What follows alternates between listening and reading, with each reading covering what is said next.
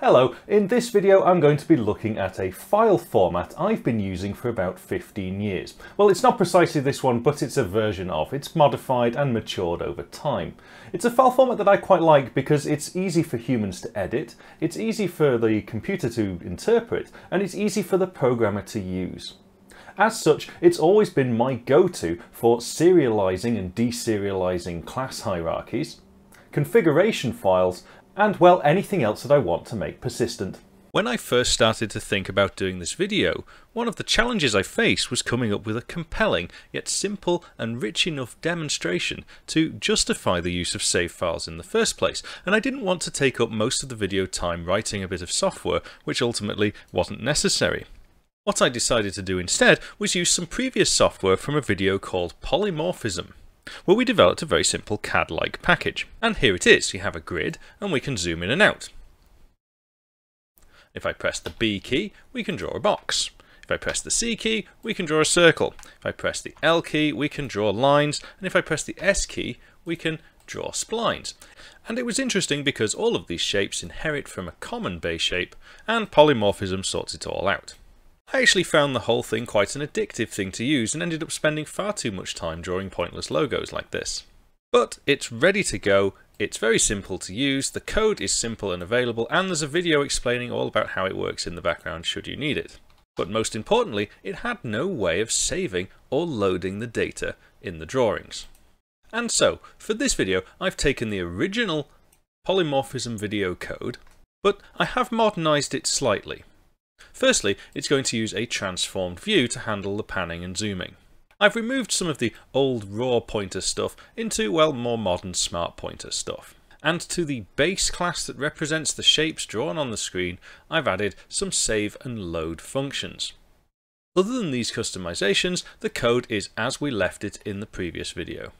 It's entirely up to you if you want to watch that video before watching this one.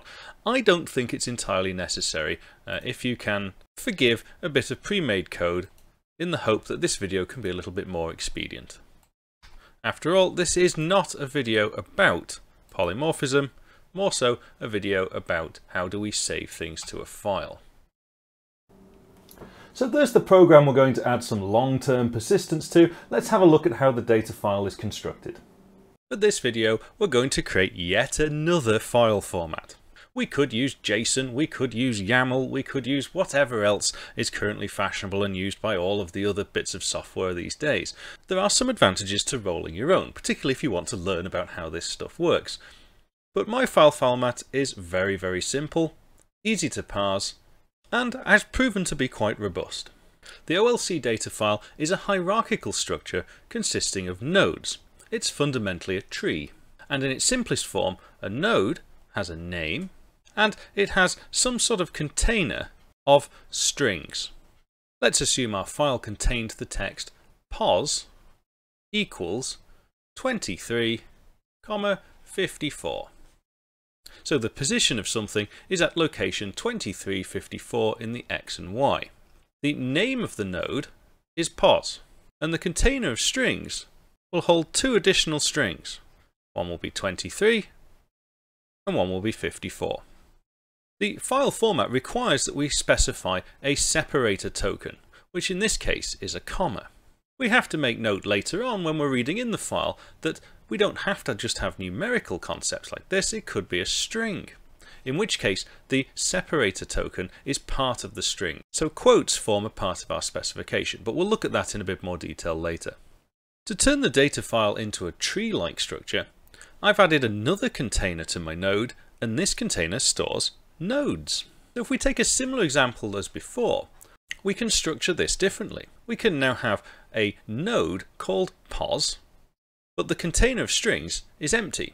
Instead, the container of nodes consists of two nodes, one called X and one called Y. And these individual nodes can have their containers of strings populated with the data. We've now got two ways of expressing the same thing. Arguably, the way at the bottom here is more verbose because we've labelled the individual contents. This will take longer to read and could be a bit more clumsy for the human too. That said, to interpret the example up here, our program needs to know in advance that the pos object is perhaps a coordinate and it should interpret it as such when it's reading it in. And this is why I like to think that my data file type is a bit of a middle ground between a binary format file and a text format file. It still requires the program know what to do with the data and how to read it in, but the way that we present it to the program is human readable. Because each node owns a container of nodes, then each node in that container of nodes also owns a container of nodes, which also own a container of nodes.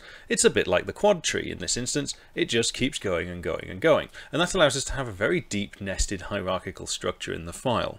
Now, even though all of the nodes have a name, it's not very useful for a node to know its own name. Rather, it's better for the node to know the names of its children.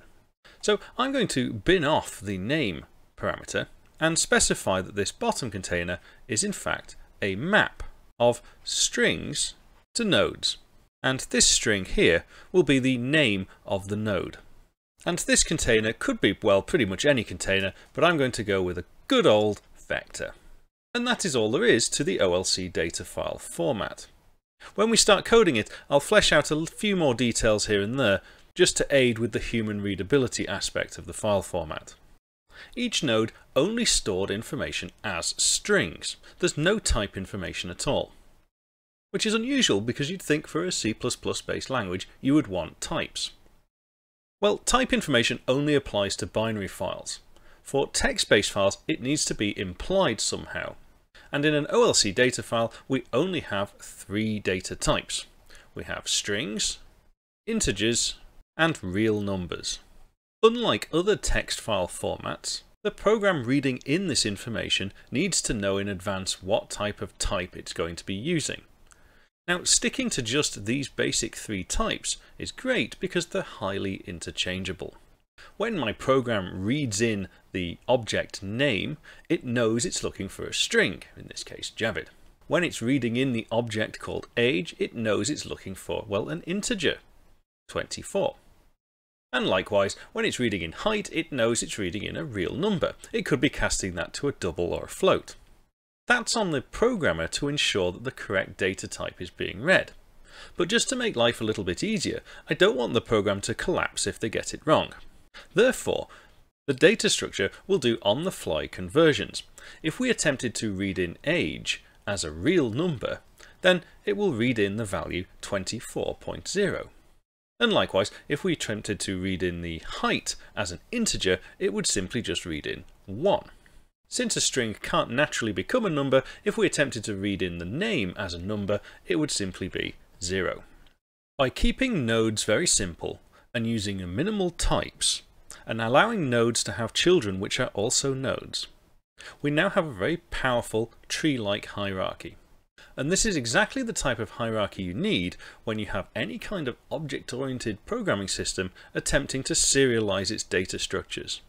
Hopefully it's evident that that file format is actually quite a simple one. It's a hierarchy, it's a tree. So let's get on with coding it. Now, there's a lot to get through in this video, so I'm going to code it quite rapidly. And on the whole, I'm going to avoid going into detail about how specific parts of the C++ standard library work. My data file is going to exist in a namespace OLC utils. And I'm going to create a class called datafile. This datafile class is going to be the node that we saw on the slides. There is no top-level class, and there's a very nice reason for this. It's incredibly flexible, and hopefully I'll demonstrate that a bit later. But I thought let's begin this by getting the really basic, easy stuff out of the way first. The node consists of a vector of standard strings. I'm going to call that content. Now, we will be populating the data file from a file, but we also need to be able to populate it from memory. After all, how would we get the contents into the file in the first place? This means I'm going to need some publicly accessible methods to access the contents of this node. Let's start with the most basic, setString. For the most part, nodes consist of a single value, but they can contain lists separated by commas. So just as a reminder, we can quite happily have a equals 1, 3, 7, 9, hello, something else. And so our setters and our getters need to be able to index a position in that list. By default, it's 0. It's the first element, because most of the time we won't have anything else. So the setString function must first check to make sure that the vector of these individual strings is large enough to store the string at the index provided. So I do this boundary check, and then I set the specific element in the list. If I've got a set string, I need a corresponding get string. Again, this just takes an index position, it's defaulted to 0, and returns the appropriate item in the vector, providing it exists. If it doesn't exist, we return an empty string. It's a bit of a silent, graceful fail. Unlike many other file formats, I don't want to have error states and error codes and exception throwing. And I just want to reiterate the point, that's because this file format anticipates that the program knows how to read it and write it properly. Since the vector of items that make up the list for a property of our node is all strings, our setReal function, which allows us to set a decimal number, can abuse our setString function with the toString function of the double passed into it. And likewise, our getReal function can do the same. If this has just become incredibly confusing, don't forget that everything inside our node is stored as a string. Not as a double, not as an integer, not as a float, just strings. And alongside our real functions, we're also going to have our integer functions, which now look very similar indeed. setInt and getInt. I'm adding some convenience functions too, so if I want the number of elements in the list, getValueCount will return the size of the vector of strings. Let's just perform a quick test to see if that works. Here you can see I'm creating an object of type datafile. That's a single node. And I'm using the setReal function to specify a real number for that node. Even though I've specified the type when setting it, I can read it back as a string. Let's take a look and see if that works. And in the console window, I can see it says 3.141, so it has.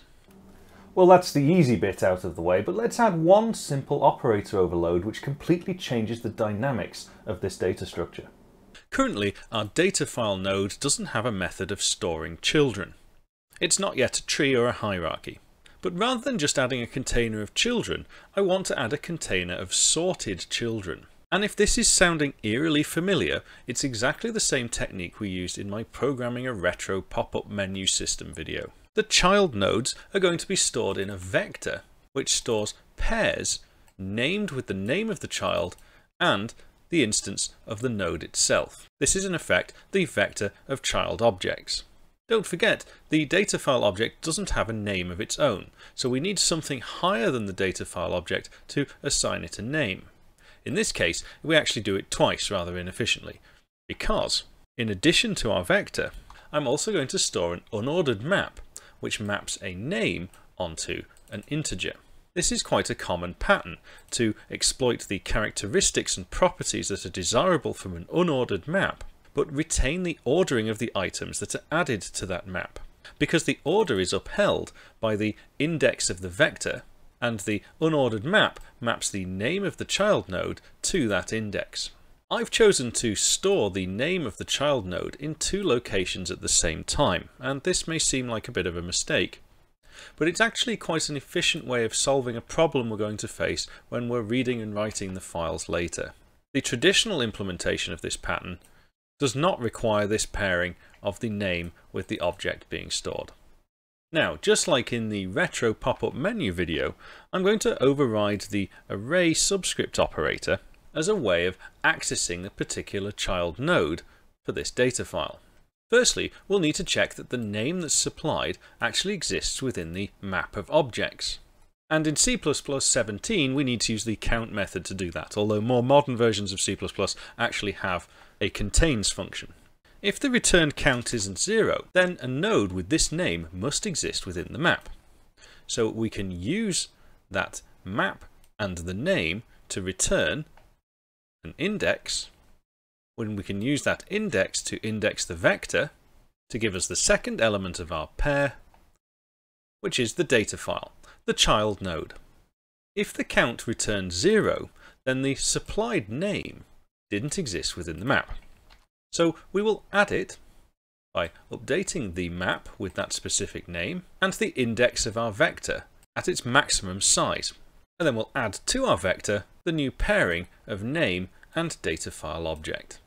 Again, this is an attempt to allow the file format to fail gracefully in the event that the programmer searches for nodes that doesn't exist. I fully appreciate that to newcomers to C++, there's a lot to digest in this particular pattern and this operator overload. But I'll now show you the benefits of doing it this way. Given our data file node, I can create something new, some node. Quickly glancing at the slides again, we created a structure. Let's replicate this now. So some node name dot set string Javid.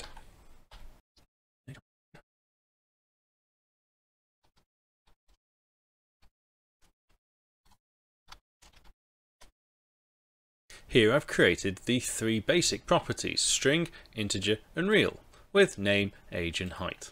The next element was a list of coding languages. Then finally, there was a subnode called PC that had some specifications regarding what computer I'm using.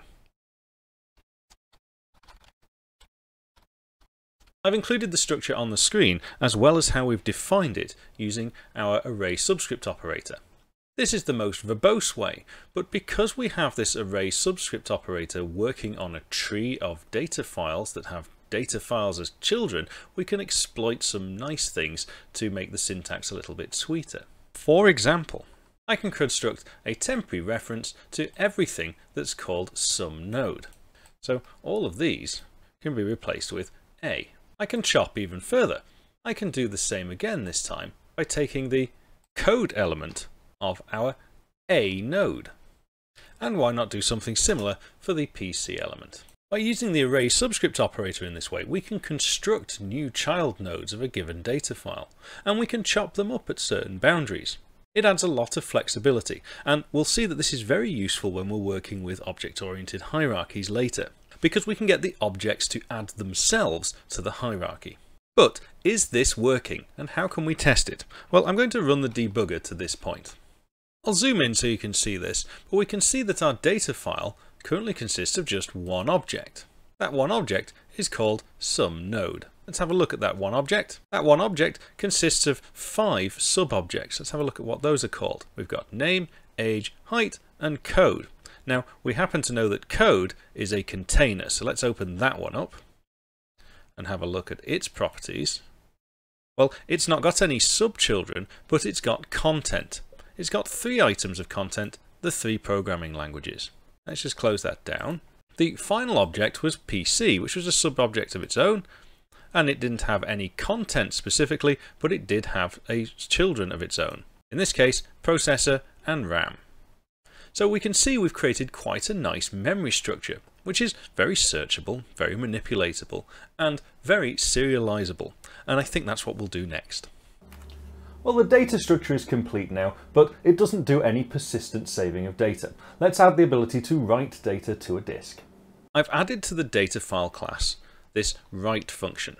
The write function takes in a reference to a data file node, the on-disk file name, and 2 convenience functions which are defaulted to tell me what type of indentation do I want and how are the lists separated. The first thing the write function will try to do is open a file with the file name provided.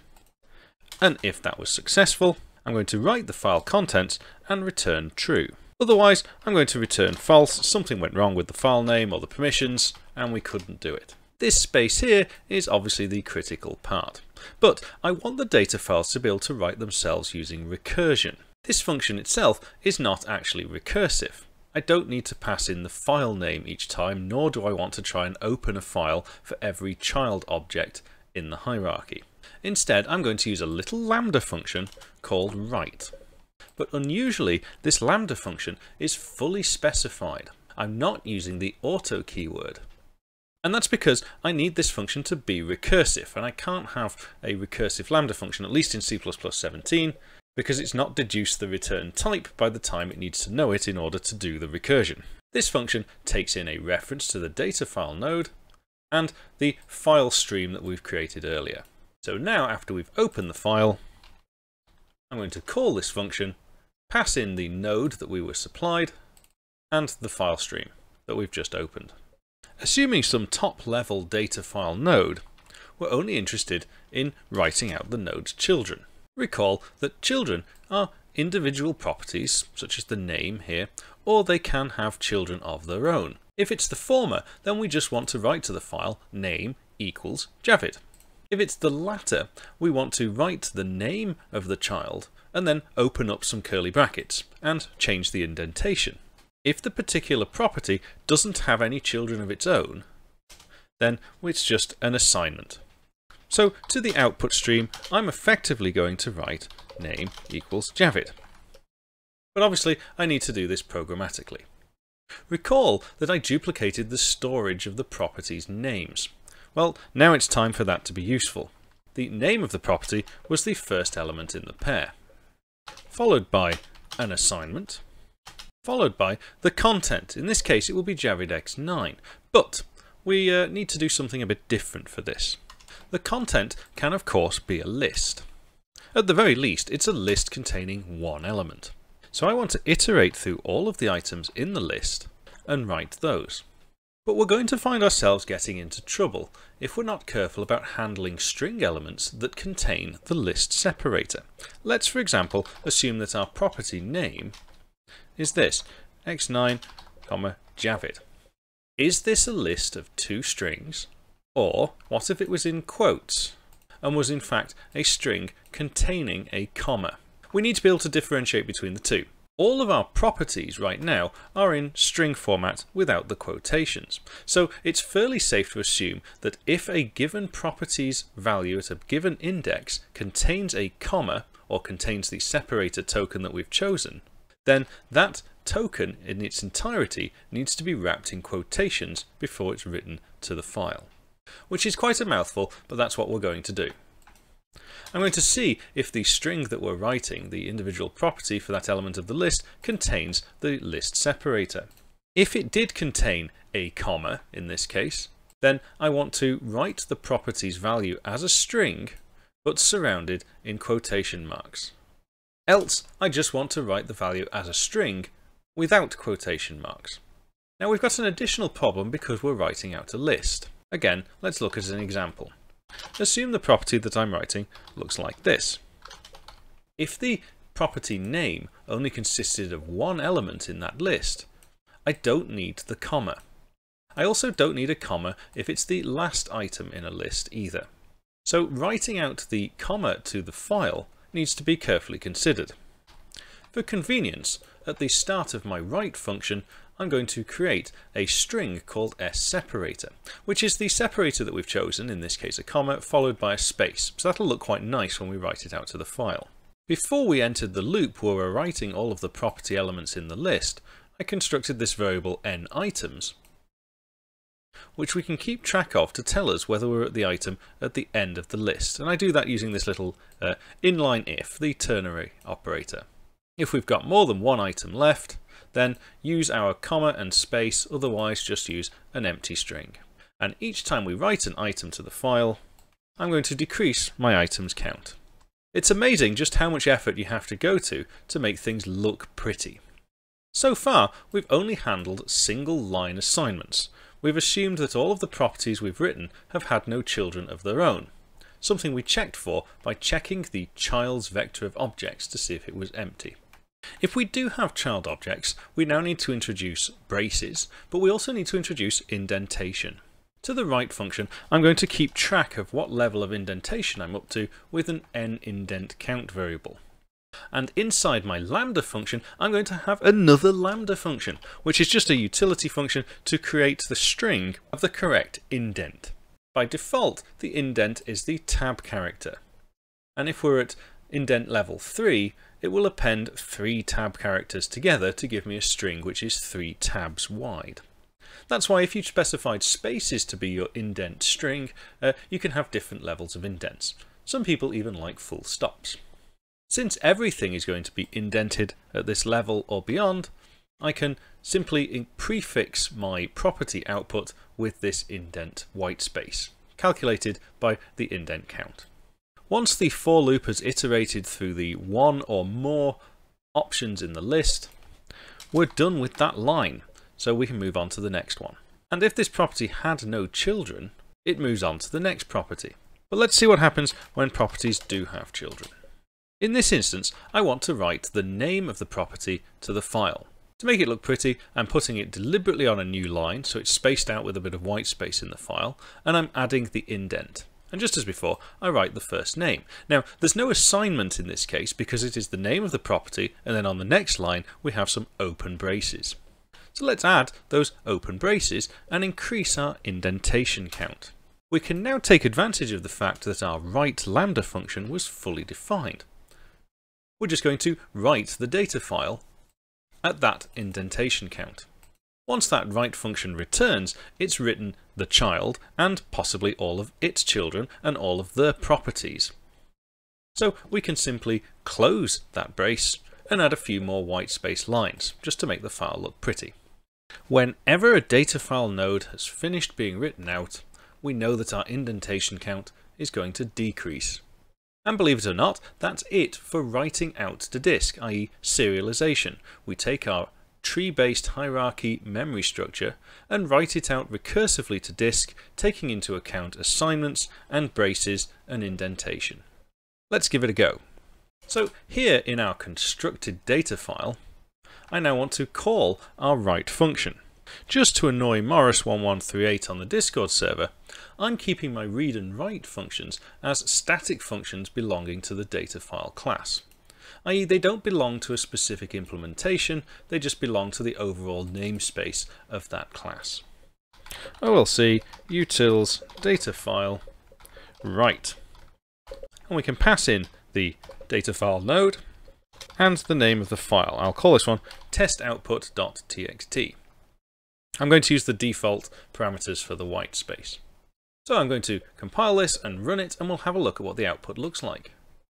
To the project, I've added this testoutput.txt file just so it's convenient for me to find it. And we can see the output that it's created is very similar to the slides that I showed earlier.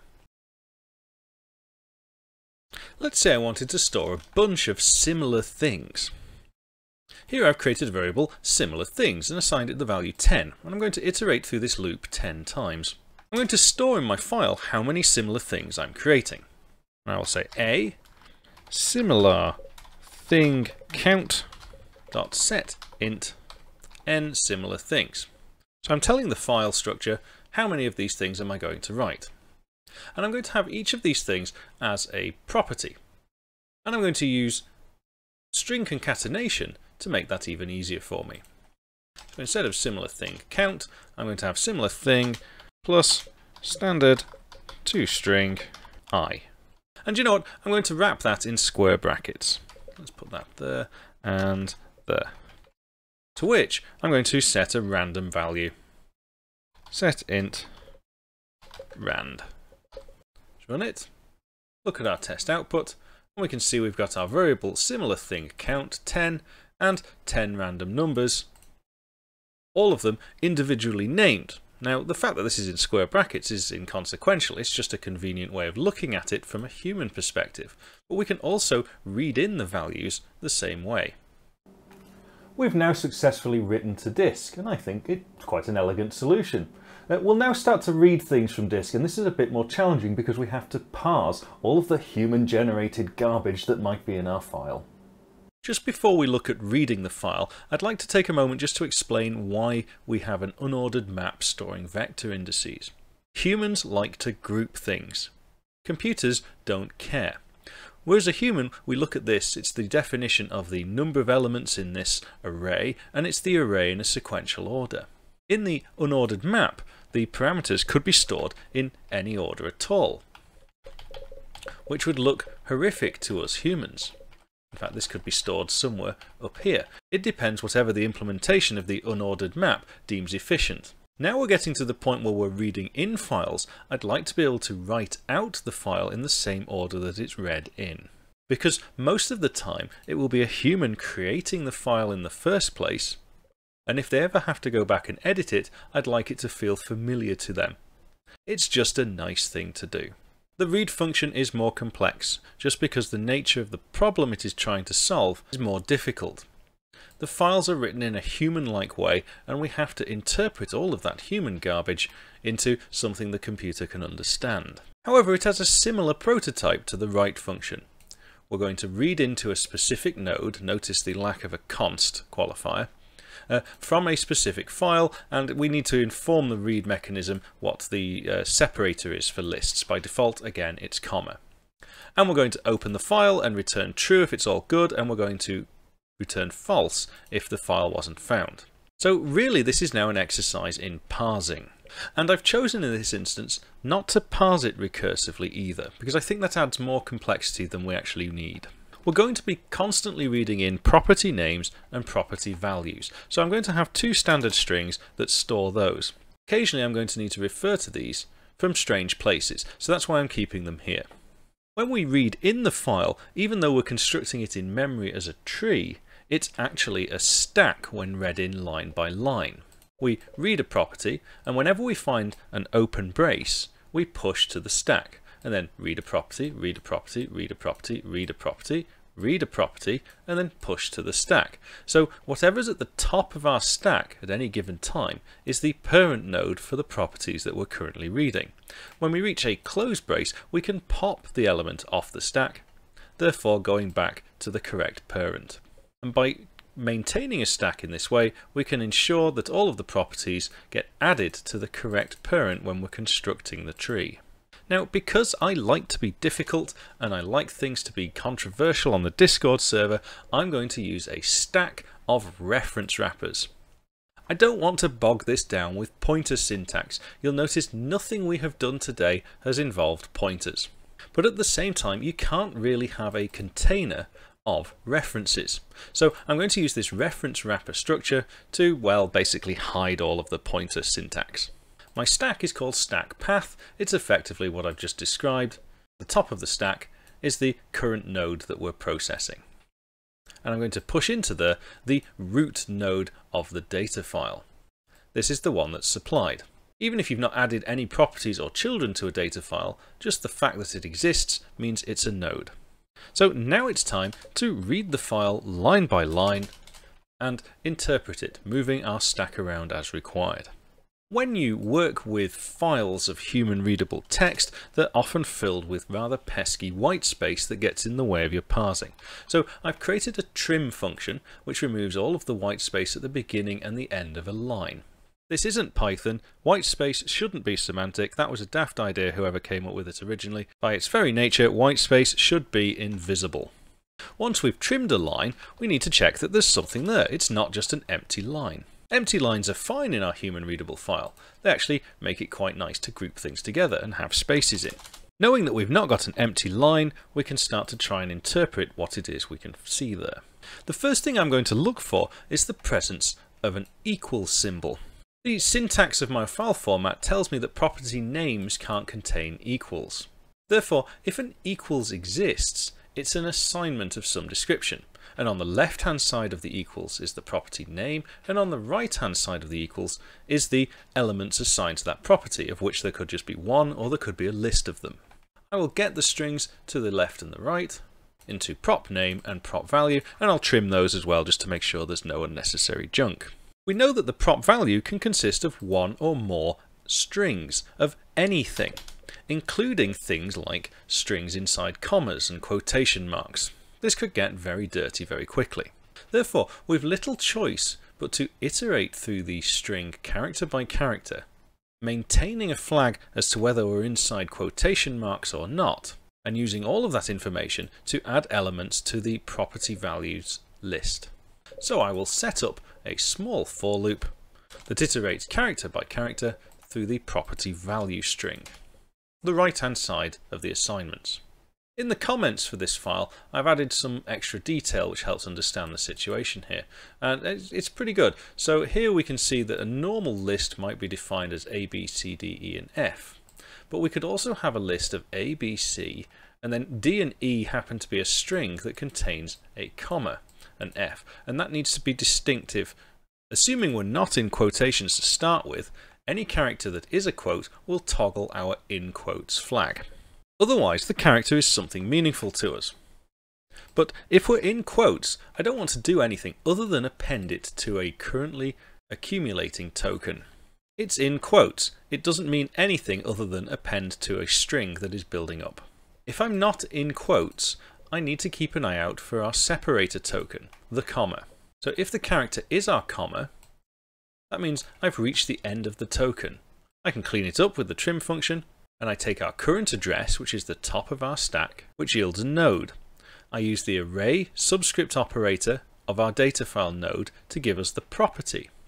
And I set the string of that property to the token value we've just accumulated at the location based on how many commas we've counted so far, because each comma would indicate a new item in the list. At this point, I can reset the state of our token, and that's where I actually do the increment of our token count. If the character read this time was not in quotes and was not the list separator, then I just append it to the token. It's just regular good old string. This is the problem with doing parsing in videos. It can get quite complicated to follow what's going on. So that's why I've left it deliberately in braces with lots of comments, so you can have a look at the code at your own pace.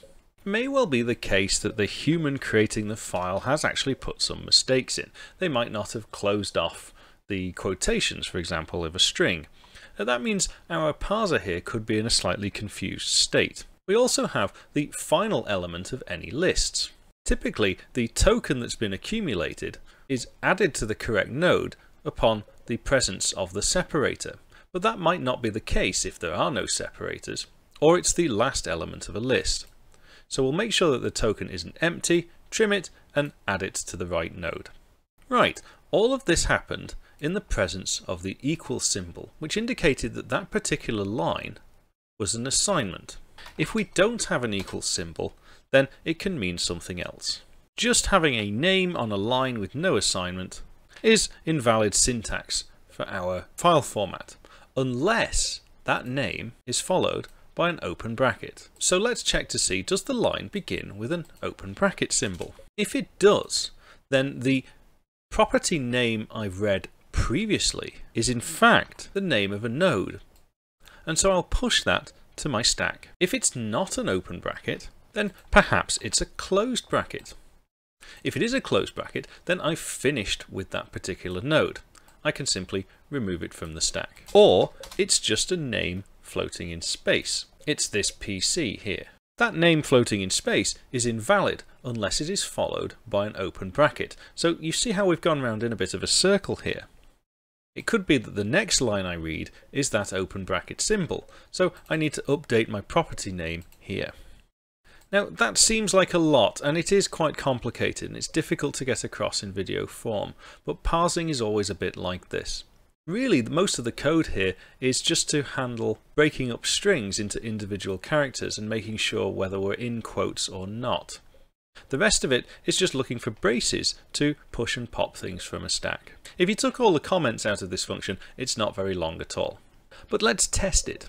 I'm going to create another data file object called test1, and I'm going to read into test1 from testoutput.txt, the file we've just created. This is one of the reasons I like the approach of having a static method to read. I don't like opening files in constructors, because if it fails, I've got no way of immediately being able to tell.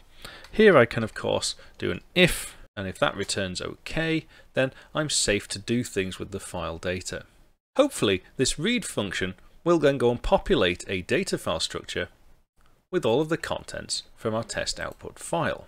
To test whether this works, I'm then going to change one of the items. I'm going to add to the list of programming languages something I used to programming a long time ago. Test1 some node code .set string BBC basic.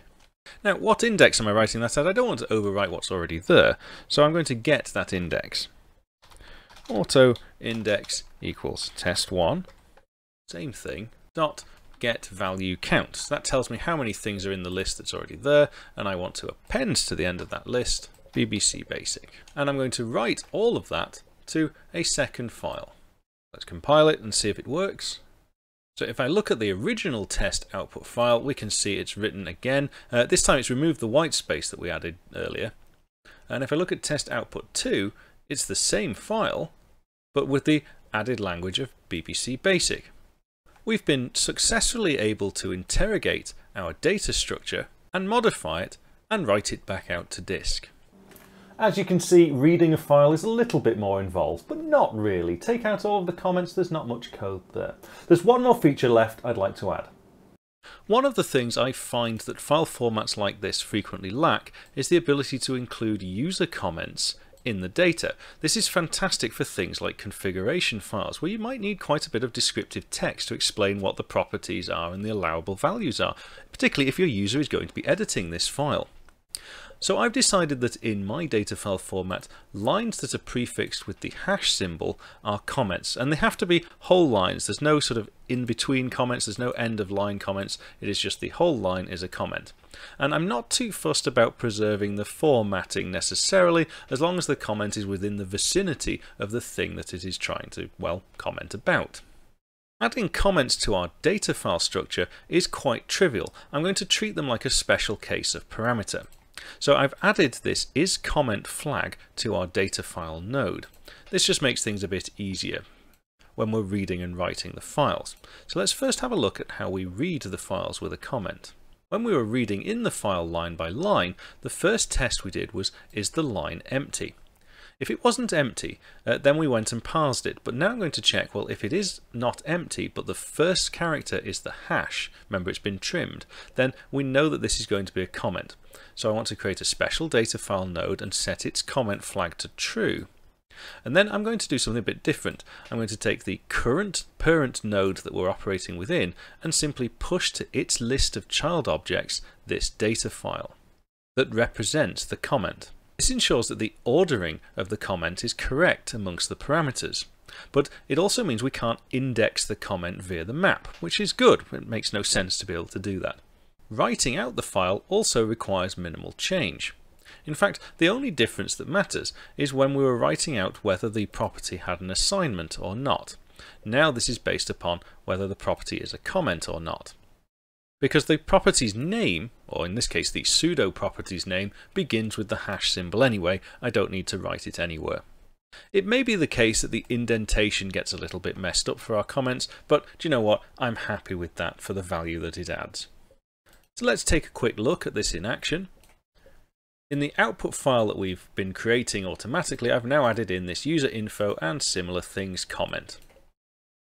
In the code, I've stopped it from overwriting that file, but I'm still going to read it in and write out to test output 2. Let's do that. It's just run, and if I look at test output 2, the comments exist in the same place. Good stuff. Right then, we can write to files, we can read to files, we can even put comments in files. Let's go back to the start of this video and add this data file utility to our OLC CAD program. I've gone ahead and already extracted the data file class that we've just created into its own file. It's now a utility class and added to the Pixel Game Engine repo. It's exactly the same as the file we've created in this video, except for a handful of quality of life functions which we'll see very shortly. Going right back to the beginning, in our base shape in the CAD program, I've added in 4 functions. Save and load are public and custom save and load are protected. Each shape consisted of nodes. Nodes were just 2D points in space. A circle would have 2 nodes, its middle point and a point somewhere along its radius. A spline would have 3 nodes, the 2 endpoints and a control point. The save function takes an incoming data file, and it doesn't matter what that data file is, it adds a property to it, node count. How many nodes does this shape contain? I then want to write the nodes as XY coordinates, and I'm using this convenience function getIndexedProperty. All this does is conveniently create the string node I, where I is replaced with the correct number, of course. And since this is the same property, I'm adding to it in list form, firstly the X coordinate and secondly the Y coordinate. All shapes have nodes, but the customized shapes, the boxes, circles, lines, etc., may have additional information. Therefore, I will defer to the derived classes to populate a data file node of their own, and I'm going to create that data file node on the fly called custom. So we will have an overall node for the base shape, and within that it will have a child node called custom, which will contain properties that those customized derived classes require. In the base shape, custom save and custom load are abstract. So let's just go and quickly have a look at one of these in line, for example. So here's custom save in line. All it's going to do is take the incoming custom node and add to it a property setString line. And that's because I need to know what type the shape is when I'm reconstructing it when I load it later on. And you'll find in this video that none of the custom load functions do anything. The shapes themselves don't have any unique properties worth loading. But let's have a look at the base shape load function. Loading is usually a bit more complicated than saving. Here we can see that the shape has a vector of nodes. Firstly, we need to clear that out. We can overwrite the shape. Then I want to count how many nodes does this shape have. It's possible that human editing of the files can introduce errors. So here I'm rather crudely just assuming that node count exists as a property. This will of course fail. Well, it'll return 0. But I could check in advance to see if the node count name does actually exist within the map. And in the utility file, I provided the hasProperty function that returns a bool if that's true, although I've excluded it from the CAD code just to keep it a bit clearer. Once I've got the number of nodes that I need to read in, I iterate through a for loop and I read in the node. And it's just almost the mirror opposite of what we did when we were saving. I'm going to get that particular index property and I'm making sure that it has got an x and y coordinate in this instance. If it has got x and y, I'm then reading those properties from the properties list. And I push the newly created node back into the vector of nodes. I then go on to call the custom load function, which we've seen in the derived classes for this application doesn't do anything, but if you're modeling off this for some other implementation of an object-oriented hierarchy, they may well do something special. So that's how the shapes save themselves, but let's have a look now how the application does actually perform a save. First, we create a data file. Now I like to add a root node, which means that all of the properties and all of the child nodes belong to something obvious in the file. I've called it OLC-CAD. It's my file type, as it were. To that, I'm adding straight away the number of shapes I've got in my design.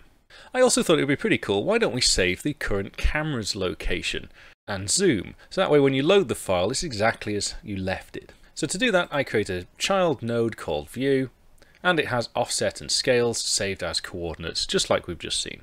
I then iterate through all of the shapes in my scene, and I construct a special child node for them called shape with the index shape IDX. Once I've populated the structure, I can then write it out to disk. Saving is always easier than loading. When it comes to loading, the first thing we'll do is completely reset the scene. So we erase all of the shapes and set our program to a known state of idleness. Then I read in the data file from disk. I could check to see if it fails here, but I don't. I then read in the view. Now something a bit different here, thought it'd be some syntactic sugar. Instead of having lots of square brackets, I thought, well, why not use the period symbol to treat them like properties of properties of properties. And so in the data file utility file, I've created this getProperty function, which does exactly that. It sort of looks for the period symbols within the name that's provided and works its way down to the appropriate property in the structure. So I can see now I can construct a property which is my OLC-CAD file format. I'm particularly interested in the view and I want to see what the offset is, and it's the X coordinate in that list. And so I can reconstruct the offset and the scale. Likewise, I can read in how many shapes are in this scene, and then for each shape in the file, now I know how many shapes there are, I can create a for loop and iterate through all of them, finding that shape's information, but we need to get the type of the shape before I can construct it as an object in my hierarchy. Fortunately, the shapes wrote this information themselves under the custom node, so I can just grab that as a string. Depending on what that string contains, decides on which object I create. And this was the whole point of the polymorphism video in the first place, is that we can create all of these different types because they all share a same base type and store them in a container of just that base type. Once we've created the shape, we need to populate it with its node data. So I just call the load function now on that shape, which will go away and lead the data file hierarchy as appropriate and construct the shapes properly. So let's take a quick look. I'm going to start by loading an application with Ctrl and O. and it's loaded up a predefined model. I'm going to go and modify that model slightly just by moving some of these points around. Let's move that circle up there, move its radius over there. And I'm going to move the view somewhere over here. And I'm going to save it with Control and S. I'll close the application. It's been serialized to disk now. We'll start up the application again. I'm going to draw a box, and I'm going to draw a bit of a line. I'm going to zoom out over here and draw a bit of a circle somewhere, and then I'm going to press Ctrl and O, which will load the file from disk. As we can see, it's loaded the model, it reset the camera view to exactly how I had it before. So I press Ctrl and O again, exactly the same. Move it anywhere. Let's add a box, and then move over here, Ctrl and O. It just resets it to that known state. And so that's that. Admittedly, it's a very trivial example program demonstrating what I think is quite a powerful utility file. I've included the source code in a new folder called Utilities that exists within the Pixel Game Engine repository. You may also have noticed that that repository has undergone a lot of changes over the last couple of months. Even though I've not been making videos, I have been working quite hard pumping out code to the repo. So there's now an extensions folder and a utilities folder full of useful bits of code for your applications. If you've enjoyed this video, give me a big thumbs up, please. It's great for my ego. Have a think about subscribing. I am actually still on Twitter if that's a thing. Come and have a chat on the Discord server, and I'll see you next time. Until then, take care.